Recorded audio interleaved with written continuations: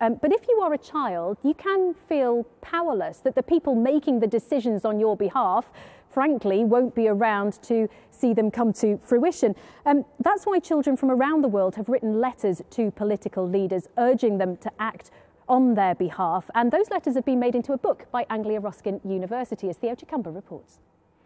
Imagine this. You are a child. You know that if the governments around the world don't act on the climate emergency now, your future will be full of fires, floods, food shortages and danger. Just one plastic bottle could take up to 1 million years to decompose, and yet huge amounts of plastic are being dumped into the ocean.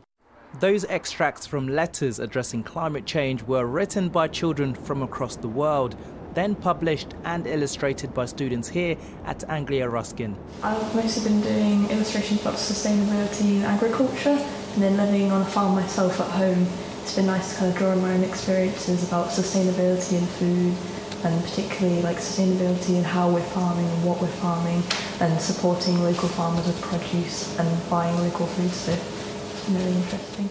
Depicting how the world looks now, this student focused on what we could see if significant changes are made in deprived parts of the world. So there was a child in India who was talking about jobs being like outside of their village now because of crops failing, and there's been a lot of jobs or new jobs being made because of renewable energy like wind farms and other sources. So it's not only positive for the planet, but it can create new jobs for areas which are more stricken with poverty. Others use the opportunity to show how better infrastructure can improve the environment. I looked at energy, and it was from a letter written by a child in India, and I basically looked into trying to evolve into new, cleaner ways of energy, such as solar power, and using them instead of using industrial and things that harm the environment more. For years, Aled, an academic at the university, has worked with world leaders on sustainability. Alongside his colleagues, they wanted to give youngsters a chance to be heard. We had some really heartfelt letters from various people around the world. In India who'd already experienced crop failure and drought in their villages, people in Australia who'd already experienced fires and drought, but also people who looked to the future and could see actually a change in the way they would live, a change in the technologies they would be using. So it was a bit of desperation that came out in some of the letters, but also quite a lot of hope, and that was quite nice to see. The message is clear, giving world leaders plenty to contemplate about the survival of the planet. Theo Chikamba, BBC Look East. Well, we heard at the start of Theo's report there from Freya, and I'm very pleased to say she's here with us tonight. Freya, you want people up at COP26 to act, not just talk about climate change, but why did you want to write this letter?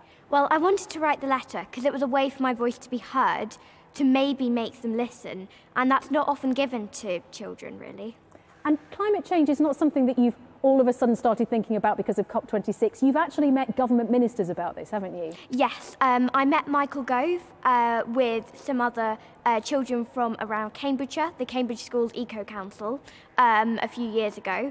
And I've always really been passionate about the environment. It partly stems from seeing an image in First News, a children's newspaper, about a debate that was happening about climate change in the House of Commons, and barely anyone was there. And then I realised the government aren't doing enough, and they're not going to stop this and stop climate change, or at least reduce its effects, if we don't act.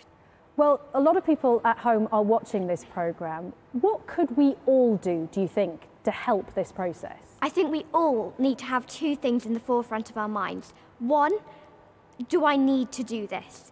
Like, do I need to go in a car if I can ride a bike or walk?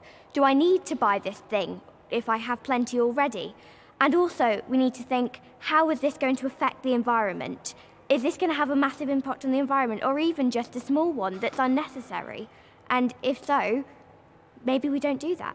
It's a lot of food for thought. And just in the last 10 seconds or so, Freya, do you feel that people of my generation and older have let you down? Partly, yes. I think probably yes, because I think my generation, it deserves a future and it deserves being able to live on this planet, and that's not really going to be given to us unless we act now. Well, Freya, you wanted your voice to be heard. I'm sure it has been. Thank you ever so much for joining us tonight.